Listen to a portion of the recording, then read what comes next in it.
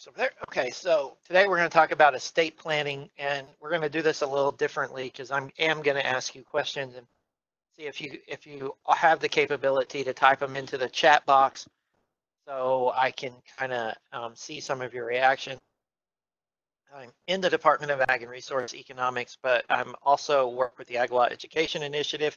It's a collaboration between the Carey School of Law at University of Maryland, Baltimore, the College of Ag and Natural Resources at University of Maryland, College Park, where I'm at, and then there's also included in this is the School of Ag and Natural Sciences at UMES. We're funded by Empowering the State. We're a signature program with University of Maryland Extension. Our contact stuff is on the right-hand side of the screen, so you can go to the website, find more information on estate planning and other issues there. And this is a little bit about Empower. You have copies of my slides, so I'm not going to read this to you verbatim today. So I'm going to talk a little bit about sort of, I use this a lot when I do estate planning. But I want you to think about what's the typical farm family, and my ages may be off a little bit on this. My granddad's 98 years old. No one really knows what he does in the operation anymore. Grandma's 63 or 93. She manages the day-to-day portions of the operation, and she may still be, and she's still heavily involved today. Dad's next in line. He's 71. He's never had control of the operation. Does Dad really want control of the operation? Does Dad actually want to manage this farm? Does Dad actually want to have to make the management decisions? At 71, he's never had to make those decisions. Is that something he wants to step into at 71? Or is this something that he wants to, just retire and go off and do something else? And then we have son, who's about 37. He's eventually going to take control from Dad at some point. Is it better to skip Dad at that point and have Dad take over? Or have son take over and just bypass Dad? Is son in a better position to where he's younger in life than Dad and may want those management decisions at that point? So does that sound like a farm family to you? Is it not? It's also the English royal family, and we have to think about this in a way as we look at a lot of the issues that we're going to deal with in farm succession planning. We have to think about this in some way. It may sound weird, but these are a lot of the issues that could be faced. We may have grandparents involved in the operation who still want to be actively involved in some way. And we may have a second generation who's never had control. Do they want to be in control at that point? Has anyone ever next generation to figure out what they want, and what does the son actually want? What does grandson actually want in all of this? We have to think about this, and we have to take into account all of this in some way. And I have to give credit to Shannon Farrell at Oklahoma State, because I basically blatantly stole this idea from him, and apparently I forgot to put my credit in there. But the other thing we need to think about in all this too is, what's the difference between a farm family and the English royal family? Well, the English royal family, how power is passed on by the Succession to the Crown Act of 2013. We know who the heir to the crown is. How does this work in a typical farm family situation? A lot of crickets chirping. You could hear them on your end, but there's crickets chirping because it's not that easy. Yeah, there's a law lined out to do this, and we're not really going to hit on intestacy law today because that's really not the point. We're going to look at people who have actually done estate plans and think about how to do this in a different way and how their mistakes can benefit us. But, if we don't want to fall under intestacy law where it's automatically decided, we want everything equally divided amongst our children, that's probably not the route we want to go, because we're going to talk about equal today. Equal is not always equitable. Equal may end up killing the farm because we didn't do the hard part early on. Think about how to divide the farm up in some way. So let's talk a little bit about developing an estate plan. And if you have questions, please type them in the chat box. I can see the chat box. I'm periodically looking at it, and I can try to answer them as we go along. So to develop the estate plan, what do we have to do? Well, we need to start thinking about, are there minor children involved in this? Now, we may be dealing with people that are grandparents or older who may not have minor children in their lives, but because of circumstances, they may end up becoming the guardian of minor children. Do we now need to start thinking about how to manage those children and what's best for those children and who's the most responsible party to take those on? This is something we need to think about early on. I often point out everybody has that family member they don't want in charge of their children. Maybe we need to think about who that person is that we actually do want raising that child and teaching them as they grow up. Designation of beneficiaries, we have life insurance, we may have payable on death accounts that we're going to talk about here in a minute. That's already going to be lined out. We need to think about how that's done and what's already being done there and bring that into the picture so we can start looking at it. We're going to have to deal with powers of attorney. We're going to have to look at a business power of attorney and a healthcare proxy. The other part of this is we look at doing a will and advanced healthcare directives. The will is something everybody automatically already thinks about and is the main estate planning tool, but it's not just the main estate planning tool. It may be a part of it. It may dictate how property is going to be distributed, but we also have to look at other things like what do we want done at end of life. These are things we need to deal with and think about early on. And I don't think I have a slide in here, but why do you want to deal with, how do you want your health care treated? We're dealing with a pandemic right now. If you're put on life support, how do you want that handled? If you're put on a ventilator, how do you want that handled? These are things you want to think about early on, because if you deal with them early on, your family members don't want to have to deal with them. You've made the decision for them. And who in your family always makes the right decision in most situations? You probably think you're that person that always makes the right decision. So in this case, you can at least make the right decision for yourself and do what you think is best in your situation. So that's why we're looking at that. Business, we want somebody in there who can make business decisions for us. What kid do you trust? If you have a kid that's gotten in trouble for embezzlement, making bad financial decisions, do you want them managing the checkbook for the farm? Probably not. Unless they reformed and changed, but that may not be the situation you want to put them in. It may not be the best situation for everybody on the farm. And then the other thing we need to think about is, what about a trust? We may want to do that. We may also want a business entity instead of a trust that can sort of do the same thing. So these are things we may want to think about. And then is there life insurance policy? Why do I highlight life insurance policies in here? Well, if the bulk of the assets is in the farm, do we need to start thinking early on? If I go back to my typical farm family, when do we need to think about, life insurance for distributing among heirs? Do we want to think about it when we're in our 90s, or do we want to think about it when we're in our 30s? It may be something just money-wise we need to think about in our 30s. And that's something we need to take into account, and how to deal with that, and something we should early plan for. Other tools, I mentioned business entities may be in there as well. We'll talk about those here in a minute with the example I have kind of put together.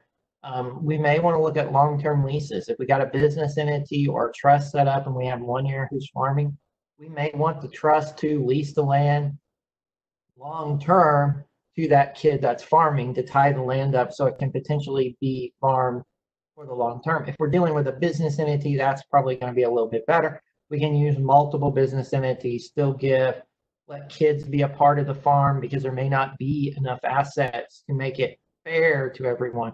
And it may keep children happy to feel like they're a part of the farm, but that's something where we need to talk to them and understand what they want. And as I always point out, we're going to talk about goals here in a second, I believe, but the goals that you develop are very important to this situation, because they're going to dictate to you what you end up doing and how this plan's all going to come together.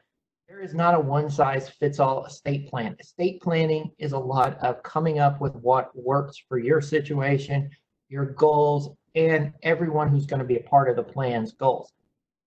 If we use my English royal family example from the first slide, how many people do we have to bring into that potentially? Well, if we look at the count on my slide, there was 4 people involved at that point. Do we need to bring other spouses involved at that point? Do we need to bring other children in? Probably. We should probably bring in Prince Harry. We should probably bring in other heirs to start thinking about how do we make this work for the entire family, and what's going to keep people to where they want to talk to each other down the road. This is not done in a bubble. Communication with family members, as I just said, and other stakeholders is key. Sit down and start thinking about what our goals are. And others need to think about what their goals are too at the same time. This is not just about you, it's not just about them, but we need to figure out what everybody's goals are. If one kid's goal is to manage the farm someday, okay, we know that now.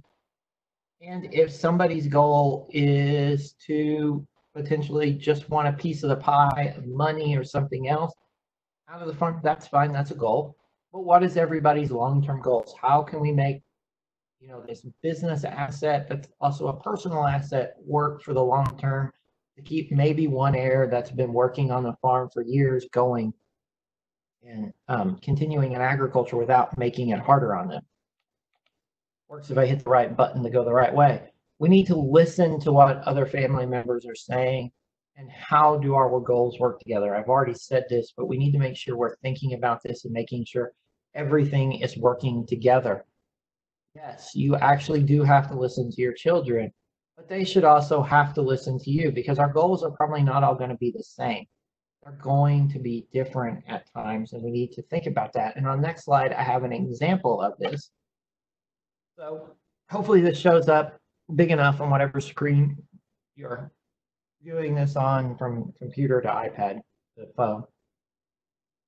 This was a question asked on Reddit. If anybody knows what Reddit is, this wife decided to go to Reddit to ask about her husband's disturbing request for when he passes away.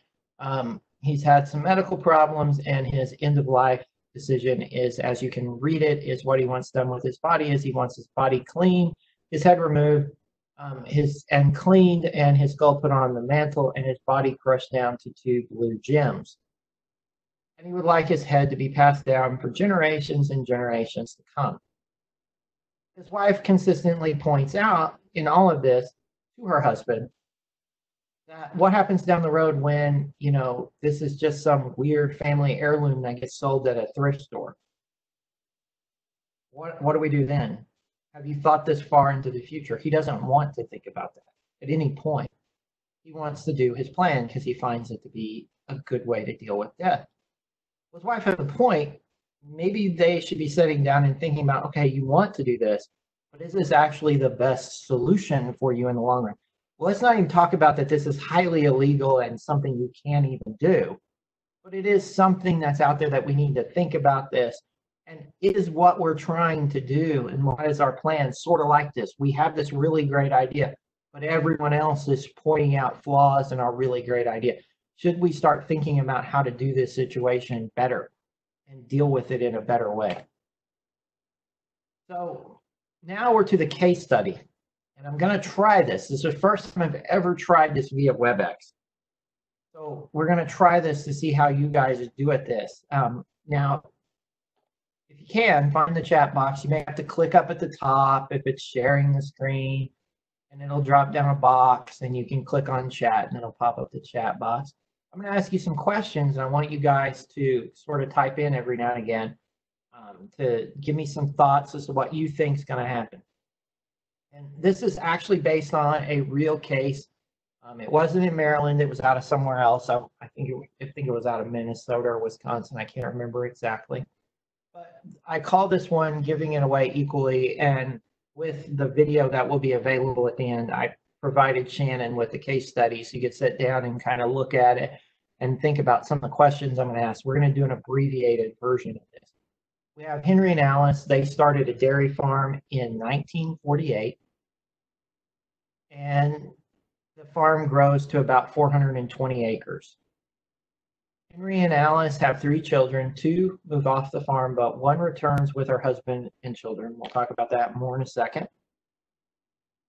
In 1995, Henry and Alice develop an estate plan. They create a revocable trust with 3 kids that will eventually share equally in the farm.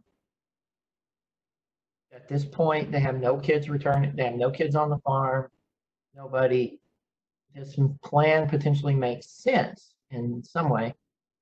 In 1997, one of the children and her husband moved back to the farm to continue to help the farm continue on at that point. Henry and Alice make no changes to their estate plan after that one child moves back. In 2004, this farm kid, I'm going to refer to them moving forward, it's a daughter, farm kid purchases the herd, built a small house on the farmland, and enters into long-term leases with Henry and Alice. Now, take a moment, think about this, type in the chat box.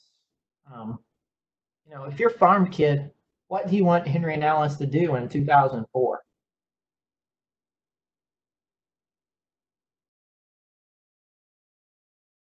What should Henry and Alice be considering doing in 2004 at this point?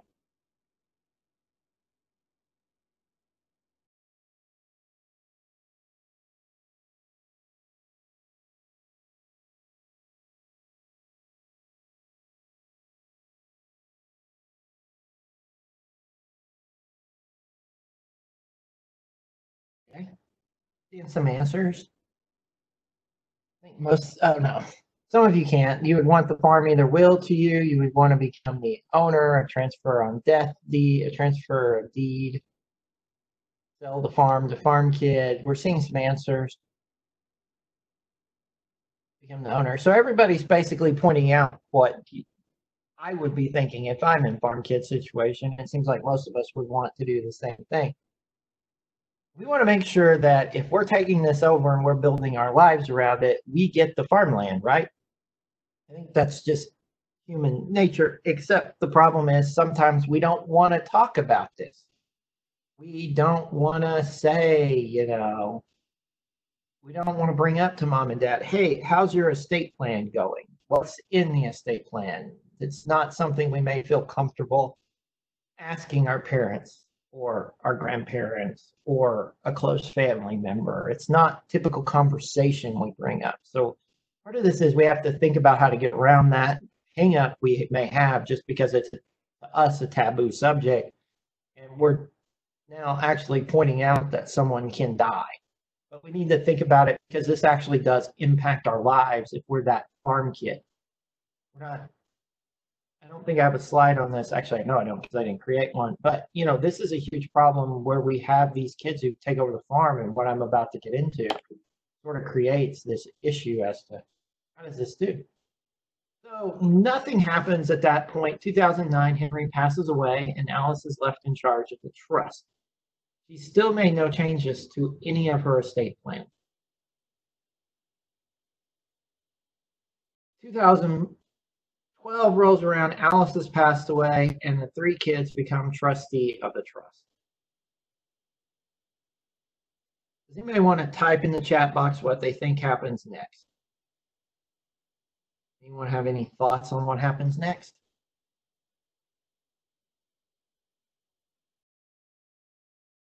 I see a lot of fighting being mentioned. Yeah, pretty much a lot of fighting. And it's only fighting from one child. I'll talk about this. One of the non-farm heirs, in fact, the only son of the group, pushes that he wants his fair share. He wants his fair share of mom and dad's estate. Probably not all too uncommon. We all think, we're all entitled to our share and we want our third. Now, if each child's awarded 1/3 of this, and I need to point out the other child never really wanted their fair share. They were more than content to continue to lease the property to the one child and continue and to let the farm continue. They were not as gung-ho as this one child was. The issue is it doesn't matter if 2/3 really want the property to be held together. This is now property held, by 3 people, and one person can push for their undivided share. When you look at property ownership often happens where if it's not titled a certain way, it's held equally by all the heirs. So one heir can push for that property to be distributed among the heirs. If we're looking at land, how do we value land, divide land equally? You know, if the land's got a house on it, other structures, it may be worth more than just the plain farmland by itself. It's really hard to figure out at that point what one heir should get equally and what one heir is equally entitled to. So because of that, courts will typically look at selling the property to divide it up and just divide the money up equally, because it's easier to divide money up equally than actually figure out how to divide land up. And courts really aren't lazy. They want to look for a solution that's fair. And this is the fair solution they can come up to that works the easiest. From what I remember, there's a question in the chat box where there are provisions for divided or undivided interest. If my memory serves me right from the case, they were all undivided interest since it was in a trust. And that's the other kicker in this, is it's a trust, so it sort of adds some other layers of complication. So one heir pushes for the farm to be sold at fair market value. If you're the farm heir, think about this for a second. I'll have you type some answers in.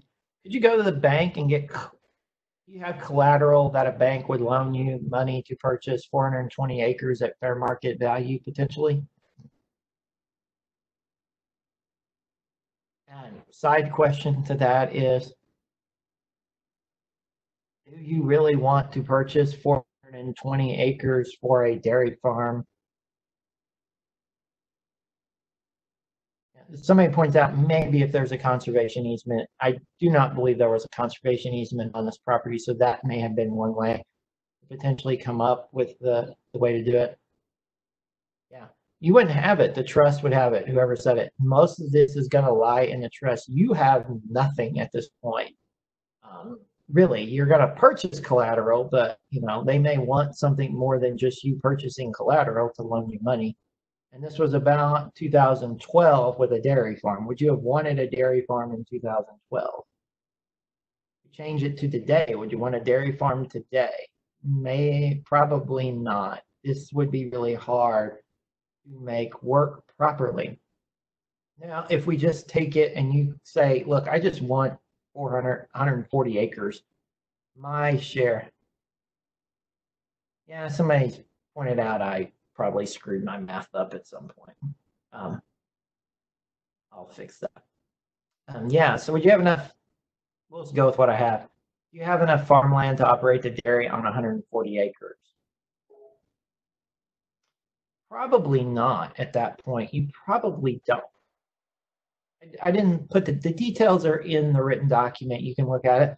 One farm was the hay patch, another farm, I believe they did corn on, and then one piece was the main pasture that they used. So there was a whole lot to this operation. So if you take away a part of that, you wouldn't actually have enough to continue the farm operating. This is not an uncommon problem. This is consistently a problem we see in a lot of estate plans where nobody ever really wanted to think about how to do this fairly. They did it equally, and equal is not always fair. This is 100% equal. Fine. That's what you want to do. That's fine. But what we've now done is we've now cheated the one person who's tied their entire life up to building the farm and building a business there, and taken that away from them to where they have to go find something else. We're dealing with that today with people being laid off. How do people feel when that happens? This would be laying a person off from their job. People do handle it differently. It creates all sorts of stress. This is a very stressful situation to put a person into. It's also probably not the most positive situation to put family members into, where they would continue to operate and want to function as a family together. So this is something to where, again, we go back to what I talked about at the start. We start thinking about how to put the farm succession plan together and talk to people. There are ways to do this, and I think we get into that on the next slide. Yep. What could Henry and Alice have done differently? Not to berate the dead and criticize them, but and it's not just their fault. This happens to a lot of families. And you can type it in the chat box if you want to. What do you think they should have done differently?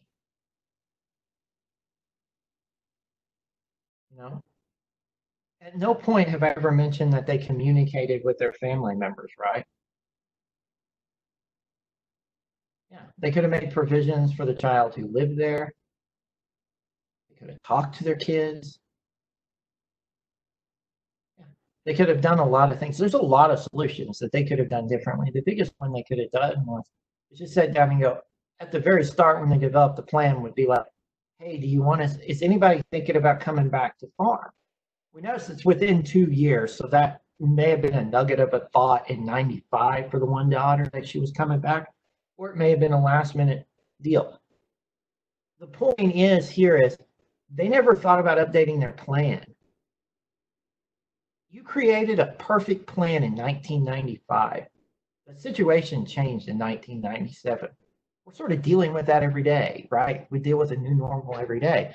So once we have a plan, we really have a plan for that day. It may work for a year, it may work for 2 years, but we got to think about, okay, now we got to update the plan. That plan worked in 95 probably. It didn't work from 97 on. And at that point, they probably should have started communicating and changing the plan. But they had it set up fairly for their kids. They didn't have it set up equally. Or they had it set up equally, they didn't have it set up fairly. They needed to think about how to do it fairly in 97. And you typing in the chat box is exactly what they should have done. They should have started thinking about how could they have done this to where it was fairly? How could they have done it? There are ways that we could have used a business entity to set it up where, the two non-farm kids now have just some sort of participation rights and potentially get profits. They get part of the rent off the land. They get something.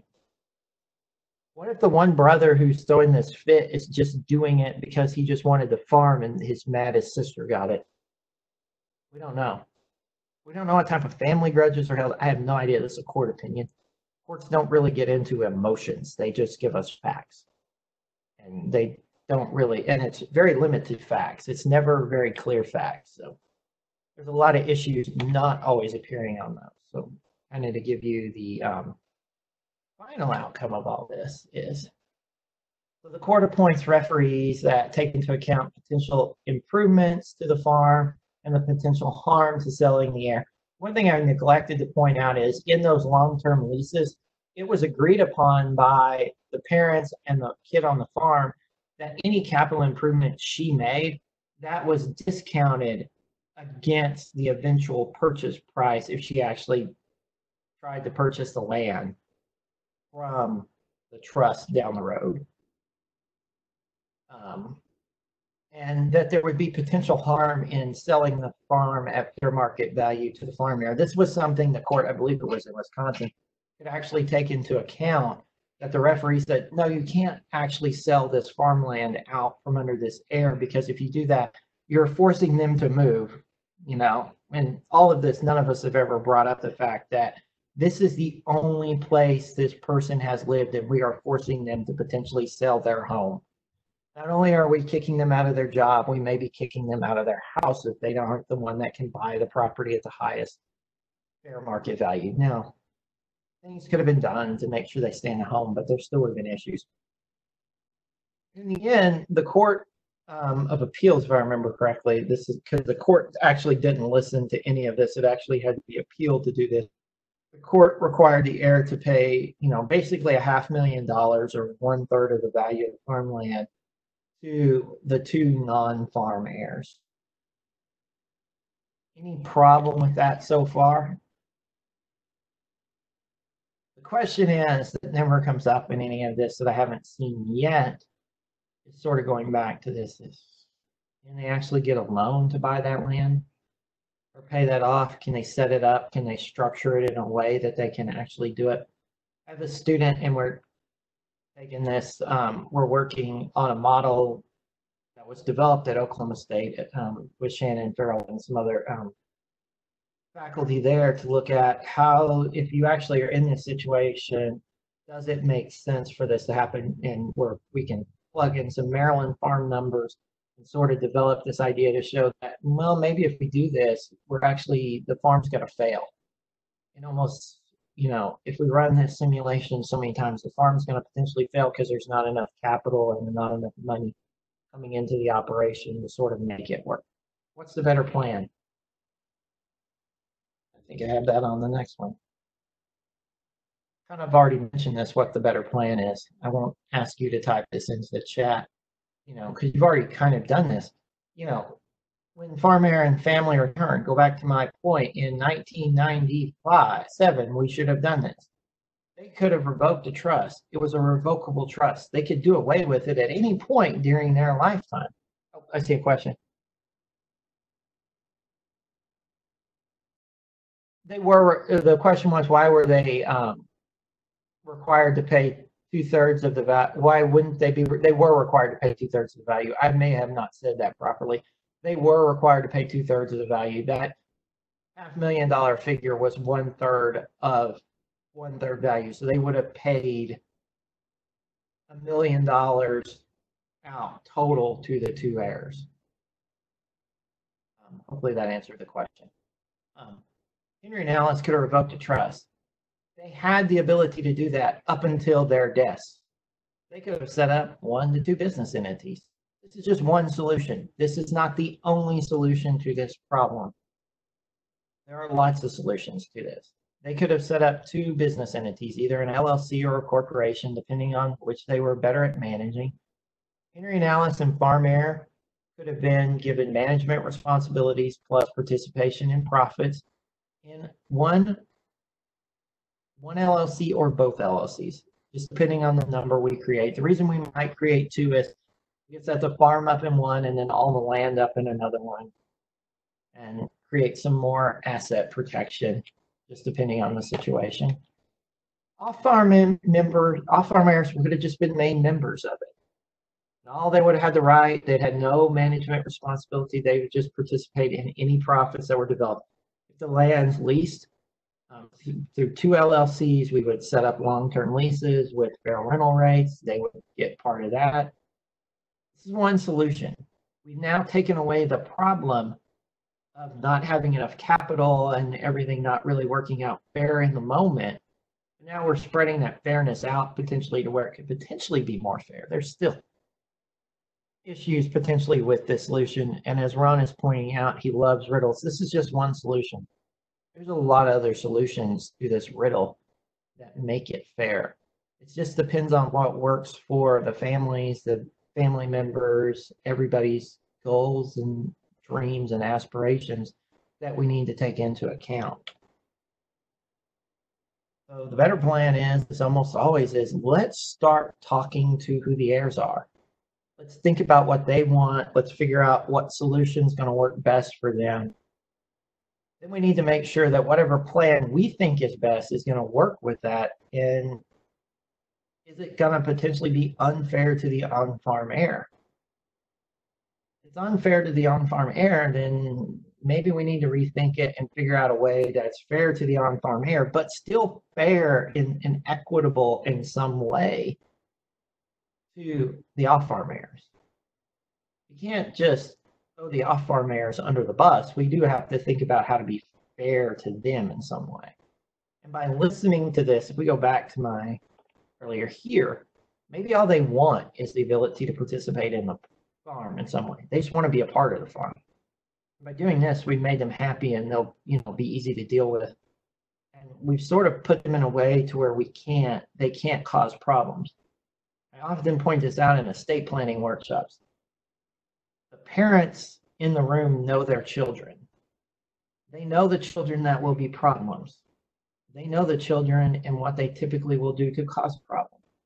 Your job is to figure out in the plan, have I contained that child potentially enough to where I've stopped some of the problems? We can't think that everybody's always going to be happy and sunshiny and we're all going to run down the street singing hand in hand. We do have to think about how to manage problems as they could exist And we're not going to manage every problem. That's why these plans can be ever evolving. In 95, they didn't plan for the problem of a kid coming back. And then they never decided to deal with the white elephant. They just left it alone. So communication's key in all of this. The legal part is easy. Once we know what the goals are and everybody's talked and we brought everybody in a room together and we kind of figured out what we want done, it's really easy to figure out the tools after that. We can make anything work after that. The hard part is almost always getting people to talk. And there are mediation programs, other things out there that can help you with that. If you have questions, my contact info at the end, and I can put you in touch with them. And I'll go ahead and let you type any questions you might have. And I'll move the chat box over to the other screen so I can see it. So what questions do you guys have on this nice, sunny Wednesday afternoon?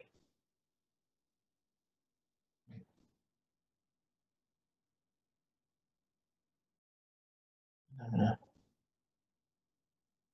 stop sharing my screen.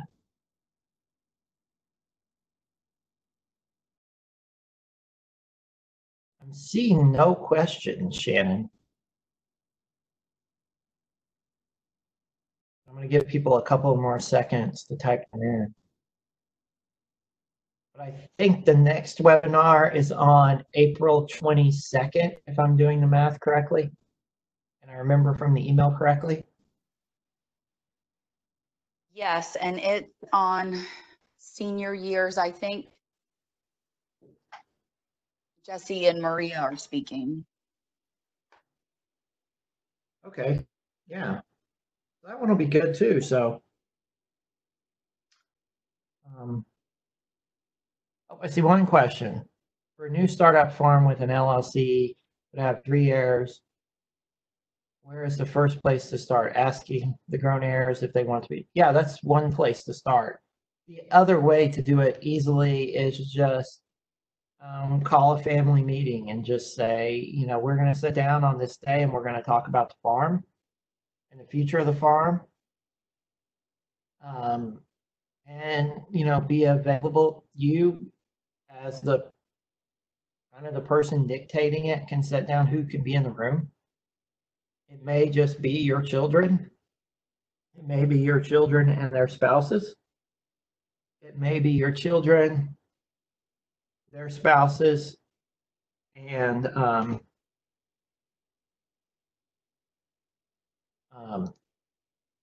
grandkids. You dictate who that is, but it should typically be based around how involved people are in the farm and other issues like that. So that's one way to start. The other question I see that's been written, and I think this is our last question, is for estate planning, do you need an accountant and an attorney? You need both in almost all situations. Typically, if you don't know an attorney and you're working with an accountant, they may know who they work best with. Your accountant may know who they work best with.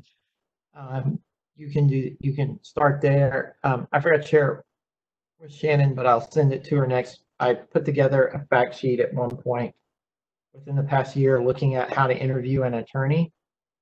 And that will help you at least find one that you're comfortable working with, but you usually need both, mainly because the accountant's going to know the tax planning a little bit better than the attorney will. There are some attorneys that do have a tax background and can do it fairly well, but in a lot of cases, some attorneys do not do that well, and it would be good to just have on your team those people you can rely on. You may also need to reach out to other folks to help with this process. It may not just be the accountant. You may have a financial planner involved, insurance agents, other people may be involved too, especially if we start looking at life insurance. And I've rambled long enough that I haven't seen any more questions. So I will thank you guys for attending today, and hopefully you will sign up for the April 22nd webinar and enjoy, guys.